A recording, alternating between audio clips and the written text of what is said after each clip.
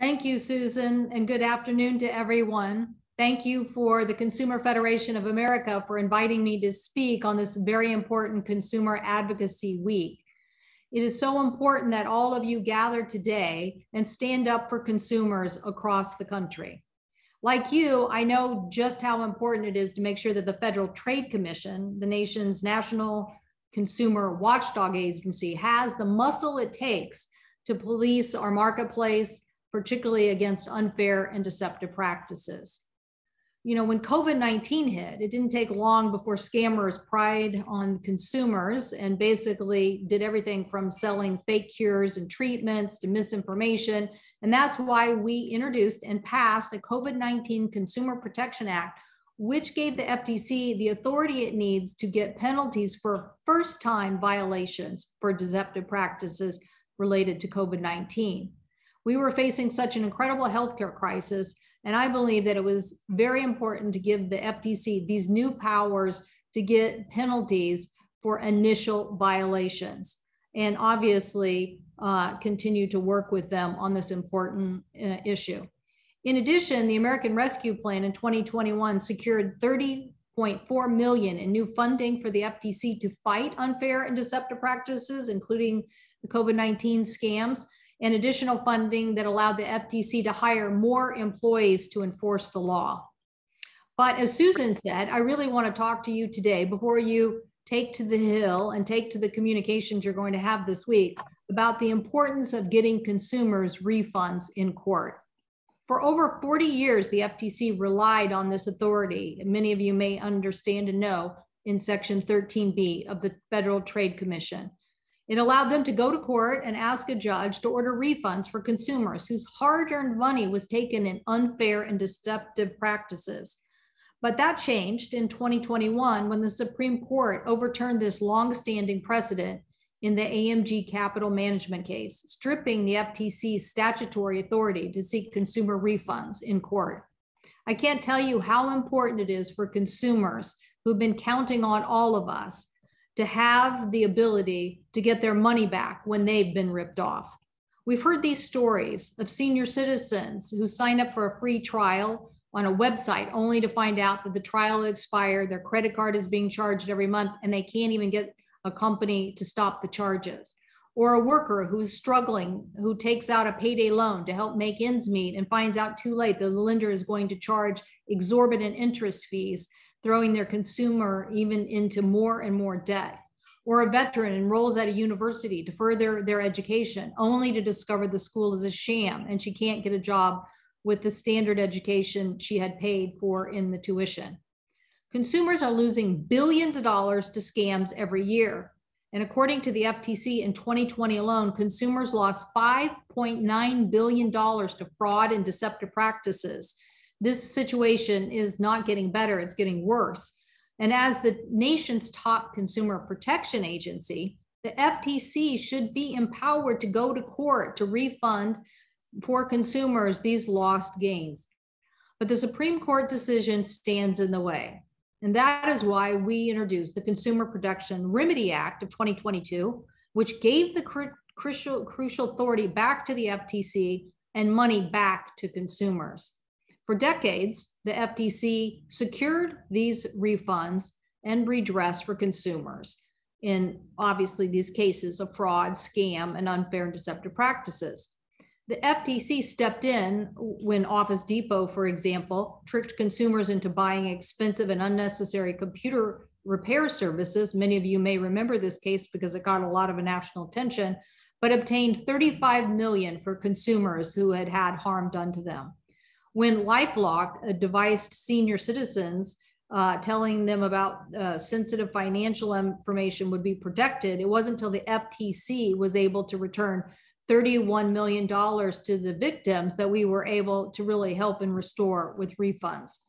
When veterans were scammed by a university, lured into paying thousands of dollars for enrollment on misleading graduation and postgraduate degrees, job claims, that the FTC finally secured a court returning nearly $50 million to 130,000 victims.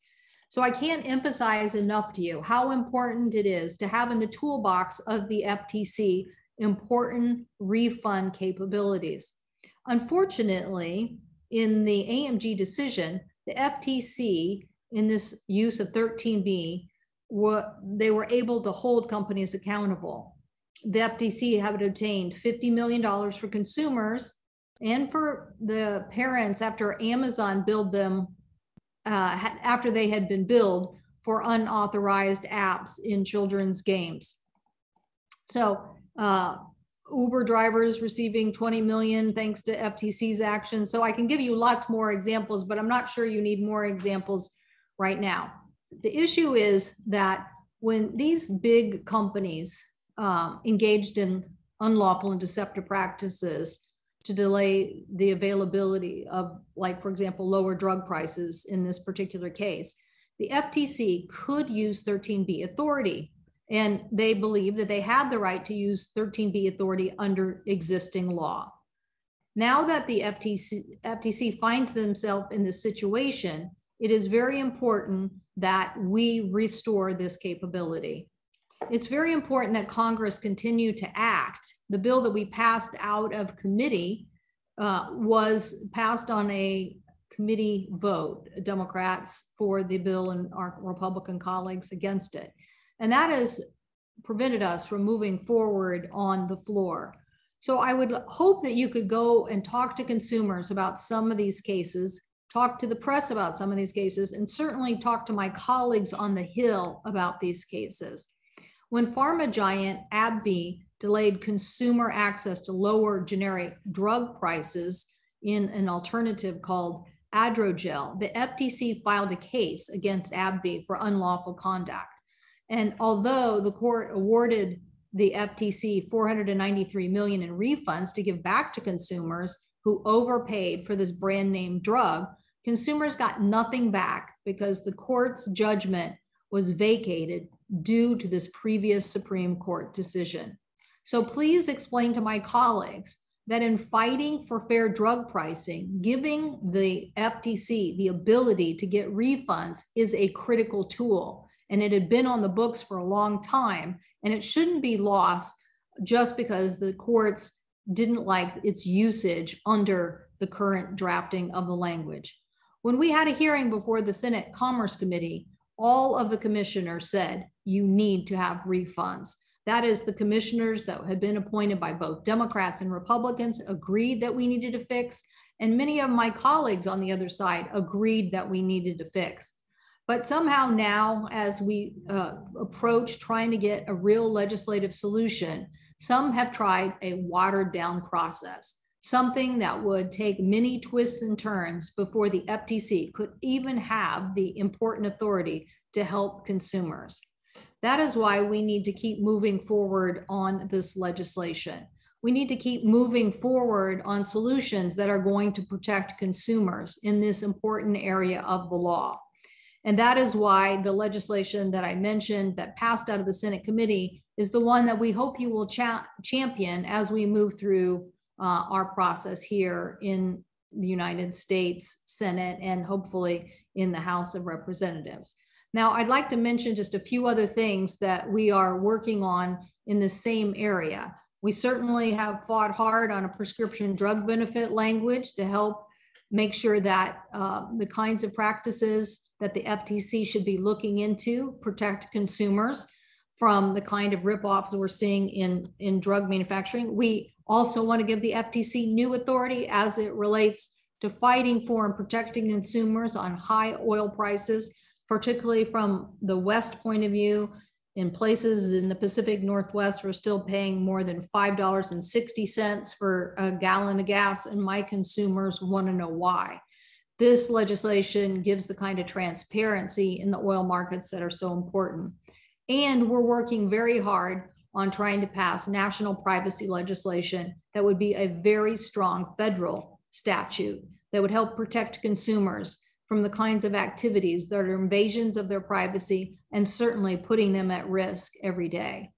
So thank you so much for allowing me to speak to you today about the importance of the Consumer Protection Remedies Act and why it's so important to get this 13B authority reestablished in law. I appreciate everything that all the organizations are going to do to help us make that new law a reality again. Thank you.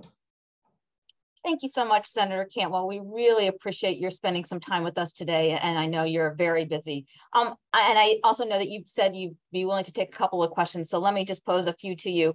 You laid out really, really beautifully, of course, all of the FTC's work and the things that they can do and how much more they could be doing and the problems and why we need to pass the Consumer Protection Remedies Act. But how can we collectively work to get this legislation on the Senate floor and passed by the Senate? Well, one thing is to educate our colleagues on the important activities that need to go into place to protect consumers. It's something that was on the books for a long time, but I don't even think my colleagues realize that the FTC lost this capacity. I think they don't understand that it has been 1 year since last April, and that there are millions and millions of dollars of refunds that consumers aren't getting. So I'm sorry if I went into too many details on some of those cases, but our point was to try to show people that there's real consumer harm happening now, and it's going backwards from where we have been for the last several decades. So I think if the call is just to restore the refunds, restore consumer refunds, and we just ask all our colleagues if they will fight for that and fight to bring it to the floor for a vote. Thank you. That seems like such common sense. And I love the restore the refunds. That's a great tagline. So tell us about your priorities for the rest of this Congress as chair of the Senate Commerce, Science, and Transportation Committee. Well, as I mentioned to you, this issue of protecting consumers is in the forefront of our minds. And we definitely feel that the FTC is the entity to do that work. We would give the FTC even more resources than they currently have. And we tried to do that in a previous a previous bill that was done, when we were negotiating on Build Back Better. But we still have more opportunities this year, and giving the FTC the resources they need to particularly police markets where we're seeing problems is a very big priority. We would love to see this legislation by myself and Senator Grassley, bipartisan legislation on pharmacy benefit managers that basically makes certain practices of gaming the market, if you will, illegal, or the ability for the FTC to look at those activities and basically outlaw these practices. We think that would be very, very helpful in protecting consumers. More and more, the market has gotten concentrated, and we're very concerned that that concentrated market in the PBMs are literally dictating the price to everybody. I mean, everybody. I think now practically everybody is on the same side, that if you're an employer, you want to know why you're paying this price. If you're a hospital, you want to know why you're paying this price. If you're a consumer, you want to know why you're paying this price. And you're paying this price because the PBMs have been able to set this price, having so much control of the market. So we believe that the FTC should enhance its authority and be able to go after PBMs. And so we will look forward to further communication with people about that. That legislation has passed out of the Senate Commerce Committee and is awaiting floor action as well. And I mentioned the issue about the FTC authority on gas prices. There is so little known about the refined gasoline market. That is to say, there's so little transparency in how the price is set.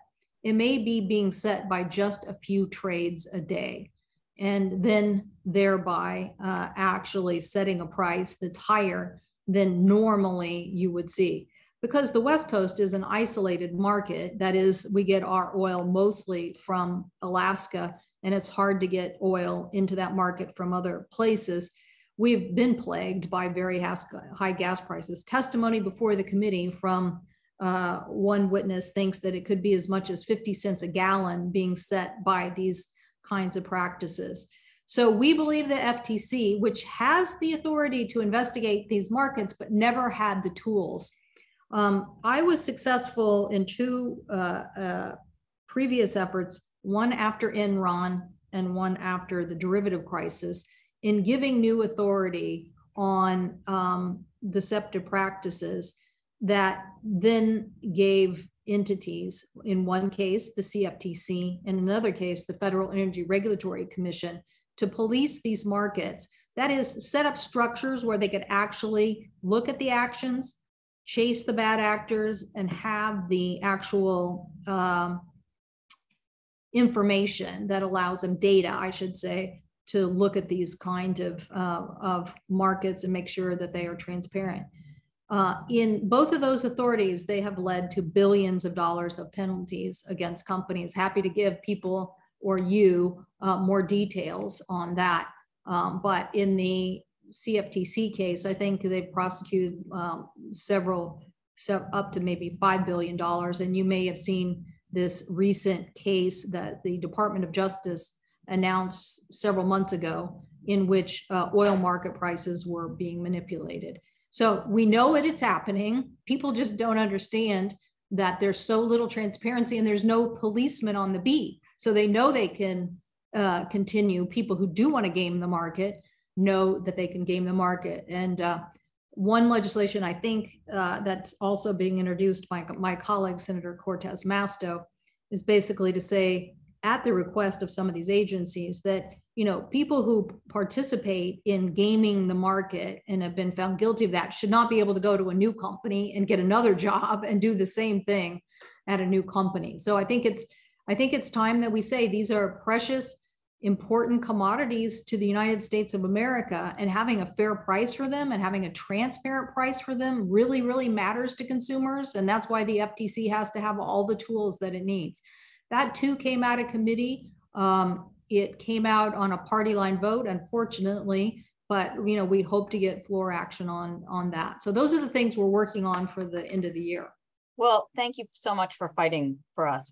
For consumers, we so appreciate all of your work. So can you talk a little bit about the importance of grassroots organizing events like our Consumer Advocacy Week that we're going to kick off right here? Critical. You're critical. You're critical infrastructure. Consumers know that something's wrong, but they don't know how to voice it. And you've become a trusted brand for where to focus your attention. So if you're out there in any of your organizations saying this is what needs to happen, it carries a lot of weight. And so so you basically are the organizers of this voice. And otherwise it just, we don't hear the individual voices. Yeah. So any final advice for our state and local advocates before they meet with their senators and representatives and the staff next week? Well, I definitely think we have to get more, communication in the press about these issues. I lament very much that we haven't been able to get more coverage on the loss of 13B authority and the fact that Americans are losing hundreds of millions of dollars in lost refunds that really do matter to them and really do matter for policing the market. So if any of you have ideas of journalists who you think will help us cover what the loss of 13B and why we need to restore it, and to restore it in a fashion that the FTC can use, not one that sends the FTC on a hunt for 3 years before they can use the authority, but one that uses the authority in a timely fashion and stops bad practices. Yeah, that's great. Thank you so much. Let me just say, on behalf of millions of American consumers, we thank you all for all that you do. We thank you for joining us today, and know that we'll be fighting shoulder to shoulder as we continue to work to get consumer protections and consumer rights. And when we so appreciate having you as our Senate consumer advocate. So thank you so very much.